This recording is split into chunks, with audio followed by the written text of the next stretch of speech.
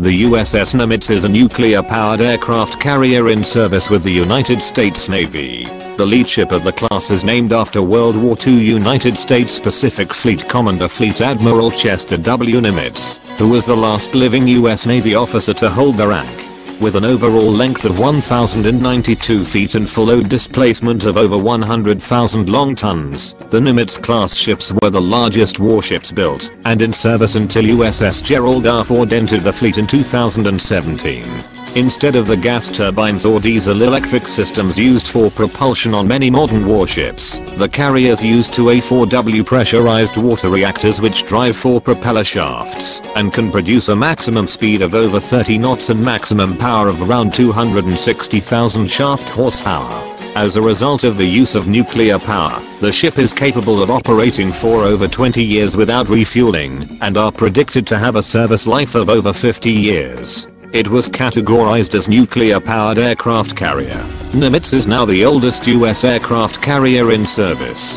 The Nimitz-class carriers have a lifespan of approximately 50 years.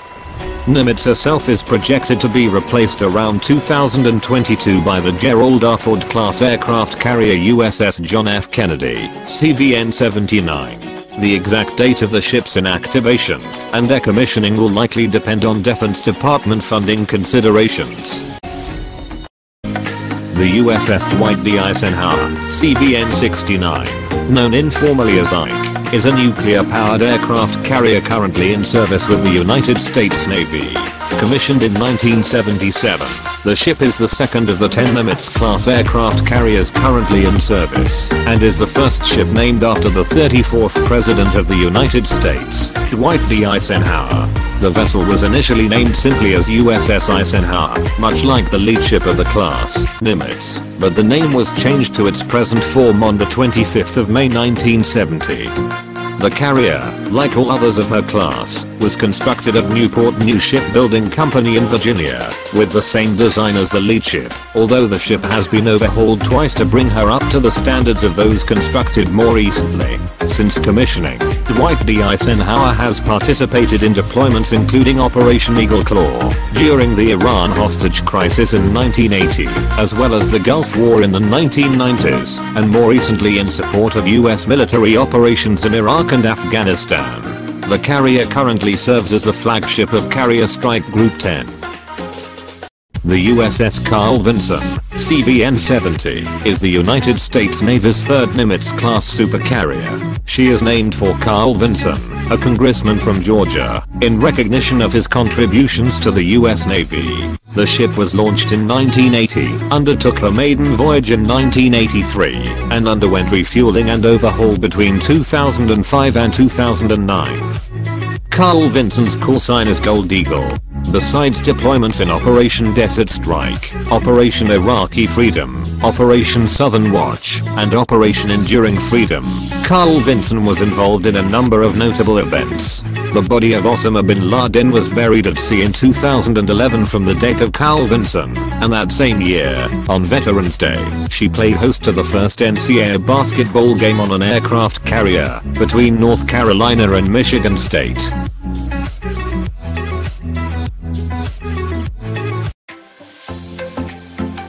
The USS Theodore Roosevelt, CVN-71, is the fourth Nimitz-class nuclear-powered aircraft carrier in the United States Navy. She is named in honor of Theodore Roosevelt, the 26th President of the United States. She is the fourth ship named in honor of Theodore Roosevelt, 3 bearing his full name and a 4th with just his last name. Another 3 US Navy ships have Roosevelt in their names in honor of members of the Roosevelt family. This carrier's radio call sign is Rough Rider, the nickname of President Roosevelt's volunteer cavalry unit during the Spanish-American War. She was launched in 1984 and saw her first action during Operation Desert Storm in 1991. On the 28th of December 1990, Theodore Roosevelt and CVW-8 deployed for Operation Desert Shield, arriving in the Persian Gulf on the 16th of January 1991. With the commencement of Operation Desert Storm on the 15th of January 1991, Theodore Roosevelt began combat operations, eventually flying over 4,200 sorties, more than any other carrier, and dropping more than 4,800,000 pounds of ordnance before the ceasefire. On the 28th of February, after the September 11th attacks, Theodore Roosevelt began her 7th deployment on the 19th of September 2001 with Carrier Air Wing 1, CVW-1. On the night of the 4th of October 2001, Theodore Roosevelt and CVW-1 launched the initial strikes of Operation Enduring Freedom against Al-Qaeda in Afghanistan from the North Arabian Sea. Theodore Roosevelt spent 159 consecutive days at sea, breaking the record for the longest period underway since World War II. The USS Abraham Lincoln, CVN-72, is the 5th Nimitz-class aircraft carrier in the United States Navy. She is the second Navy ship to have been named after the former President Abraham Lincoln. Her home port is Norfolk, Virginia, and she is a member of the United States Atlantic Fleet.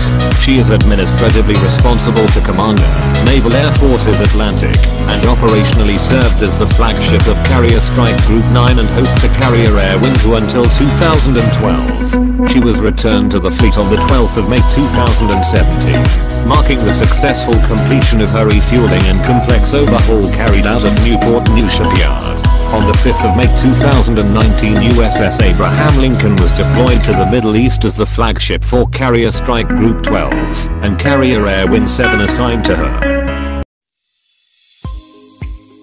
The USS George Washington, CVN-73, is a United States Navy nuclear-powered aircraft carrier, the 6th carrier in the Nimitz class and the 4th U.S. Navy ship named after George Washington, the first President of the United States. The contract for George Washington was awarded to Newport News Shipbuilding on the 27th of December 1982. Her keel was laid on the 25th of August 1986. She was christened on the 21st of July 1990 by First Lady Barbara Bush, and she was commissioned at Naval Station Norfolk on the 4th of July 1992. In 2006, USS George Washington became the first nuclear-powered aircraft carrier to be forwarded and deployed at Naval Base Yokosuka, Japan. Since August 2017, the carrier has been in her 4-year refueling and complex overhaul, which is expected to be completed by August 2021. The ship can reach speeds of over 30 knots and is powered by 2 Westinghouse A4W nuclear reactors and has 4 5-bladed propellers of 66,220 pounds each. This means that George Washington can travel more than 3 million nautical miles before needing refueling. On the 22nd of May 2008, while the ship was off the Pacific coast of South America, a fire broke out and injured 37 sailors, with no fatalities, in an incident described by the Navy as serious. According to a statement from Naval Air Force's Public Affairs Office, the fire broke out in the ship's air conditioning and refrigeration space and an auxiliary boiler room. The fire spread through a cableway and ventilation ducting, and caused extreme temperatures in some parts of the ship. It took over 12 hours for the crew to contain and extinguish the fire. George Washington was one of several ships participating in disaster relief after the 2011 Tohoku earthquake and tsunami. While docked for maintenance in Yokosuka, she detected radiation from the Fukushima 1 nuclear accidents and was ordered to leave port before schedule with a smaller than normal crew to avoid the radioactive plume. The smaller crew was unable to continue to provide aid. George Washington deployed in October 2016 to Haiti to provide support after Hurricane Matthew, along with USNS Comfort, TAH-20, and USS Mesa Verde, LPD-19.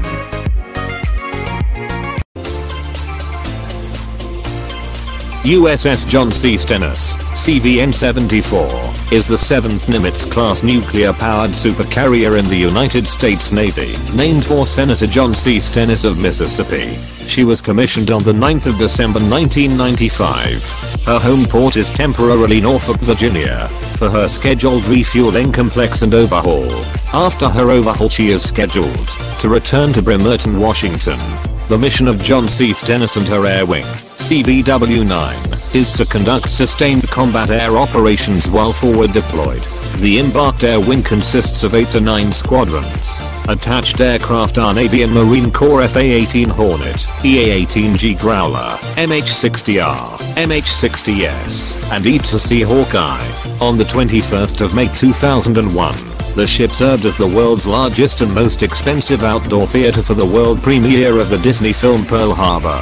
More than 2,000 people attended the premiere on the ship, which had special grandstand seating, and one of the world's largest movie screens assembled on the flight deck.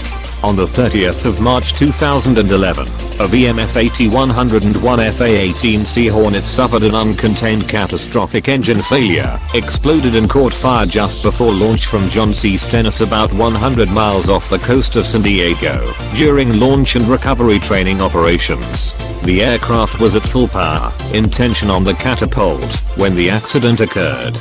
11 flight deck crewmen were injured, while the pilot was unhurt. There was no major damage to the carrier, but the aircraft was a total loss.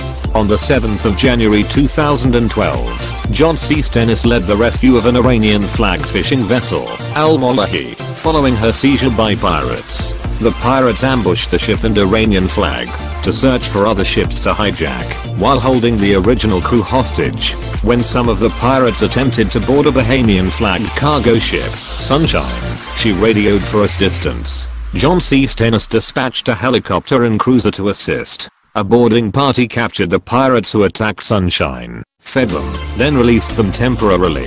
A helicopter then secretly followed the pirates back to their mothership, Al-Molahi. Crew from the destroyer USS Kidd then boarded the fishing vessel, upon permission in Urdu from the captain, and arrested all of the pirates with no casualties. The USS Harry S. Truman, CVN-75, is the 8th Nimitz-class aircraft carrier of the United States Navy, named after the 33rd President of the United States, Harry S. Truman. The ship's call sign is Lone Warrior, and she is currently home-ported at Naval Station Norfolk, Virginia. Harry S. Truman was launched on the 7th of September 1996 by Newport News Shipbuilding, Newport News, Virginia, and commissioned on the 25th of July 1998 with Captain Thomas Otterbein in command. President Bill Clinton was the keynote speaker, and other notable attendees and speakers included Missouri Representative Ike Skelton, Missouri Governor Mel Carnahan, Secretary of Defense William Cohen and Secretary of the Navy John H. Dalton. Harry S. Truman was initially the flagship of Carrier Group 2, and, beginning the 1st of October 2004, of Carrier Strike Group 10.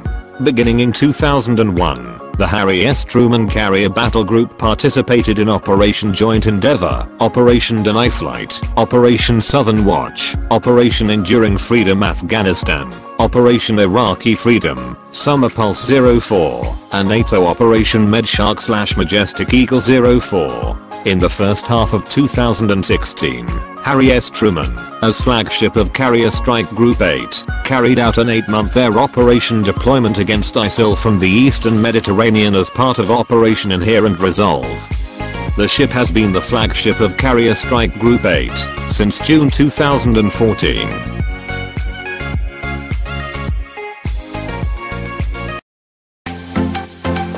The USS Ronald Reagan, CVN-76, is a Nimitz-class, nuclear-powered supercarrier in the service of the United States Navy. The 9th ship of her class, she is named in honor of Ronald W. Reagan, President of the United States from 1981 to 1989. Upon her christening in 2001, she was the first ship to be named for a former president still alive at the time. As of May 2012, the ship was operationally part of Carrier Strike Group 9, and administratively under the command of Commander Naval Air Forces Pacific/Commander, Naval Air Forces. The two administrative titles actually refer to one command carrying out two functions. In October 2015, Ronald Reagan replaced George Washington as the flagship of Carrier Strike Group 5, the only forward-based Carrier Strike Group home-ported at Yokosuka, Japan, as part of the United States 7th Fleet. The ship departed for a nation deployment on the 2nd of February 2011. On the 11th of March 2011, Ronald Reagan was in the Korean Peninsula region for a long-planned exercise off Korea, but was redirected towards Japan. to provide support after the massive 2011 Tohoku earthquake and tsunami. The ship stationed off Sendai served as a refueling station for Japanese Coast Guard and military helicopters on relief missions in the area. US Navy helicopters also flew relief missions from the carrier. On the 13th of March 2011, the ship measured 0.6 mph direct gamma shine from clouds 130 miles from the Fukushima Daiichi nuclear power plant. Members of the crew blamed their cancers on the event. On the 14th of March 2011, the ship was forced to relocate to avoid a radioactive plume from the Fukushima 1 nuclear accident which had contaminated 17 crew members of 3 helicopter crews. On the 23rd of March, Ronald Reagan's crew performed radiation decontamination by scrubbing down any surface that could have been contaminated, including the island's superstructure and flight deck, to remove any potential radiation hazards. On the 4th of April 2011, Japan's Minister of Defense, Toshimi Kitazawa, accompanied by US Ambassador to Japan John Ross, visited the ship to thank the crew for their assistance as part of Operation Tomodachi. Said Kitazawa, "I have never been more encouraged by and proud of the fact that the United States is our ally." The ship returned to San Diego on the 8th of September 2011. In January 2011, the Navy announced that the aircraft carrier would be transferred to the Puget Sound Naval Shipyard in Bremerton, Washington, for scheduled repair and maintenance beginning January 2012. The USS George H.W. Bush, CVN-77, is the 10th and final Nimitz-class supercarrier of the United States Navy.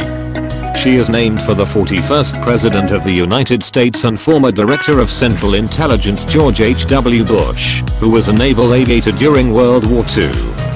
Bush's call sign is Avenger, after the TBM Avenger aircraft flown by then Lieutenant George H.W. Bush in World War II. Construction began in 2003 at the Northrop Grumman Newport News Shipyard's Dry Dock 12, the largest in the Western Hemisphere. She was completed in 2009 at a cost of $6.2 billion and her home port is Naval Station Norfolk, Virginia. New features include a bulbous bow design that provides more buoyancy to the forward end of the ship and improves hull efficiency, curved flight deck edges to reduce radar signature, a new underwater hull coating system, deck modernized coverings to reduce ship weight by 100 tons, low solar absorptive and anti-stain paint, a less cluttered hangar bay, and a new propeller design. George H.W. Bush is the second carrier to have a modernized island, which includes a new radar tower, enclosed to reduce radar signature, navigation system upgrades, communication systems enhancements, and armored windows.